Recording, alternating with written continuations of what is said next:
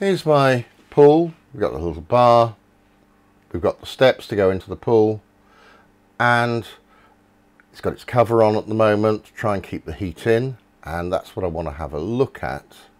And if we have a look to the right, we can also see we've got the filter and the pump, and leading away from those are the pipes leading to the heater. Now what I want to do is have a look at this pool, but what I'm going to do is switch on the heat camera. So let's do that. Here we can see the white layers underneath the pool. That's where the heat's escaping. You can see the ladder, which is relatively cold, but you can see this huge blanket of heat escaping at the top.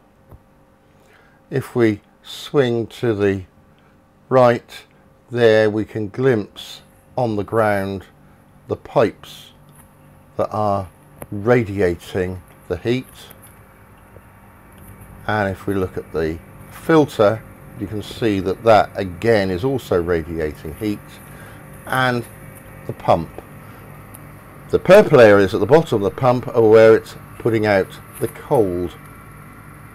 If I move along the pool, we can see where my insulation isn't quite up to the top of the pool, it keeps slipping down, and there we've got the heat escaping. So down the bottom, good insulation. Up the top, we've got very poor insulation. The cover's doing a reasonable job in some places. And then looking at the back of the pool, I've got some of these noodles trying to sort of hide the heat, but you can see the heat again escaping out of the pool. Cold floats, but above that and around that, a very hot pool radiating heat to the surroundings, and we can see where the pool cover is actually touching the pool, and we got these pools of white. Flipping back to normal mode, you can see there the cover and the floats from the back of the pool.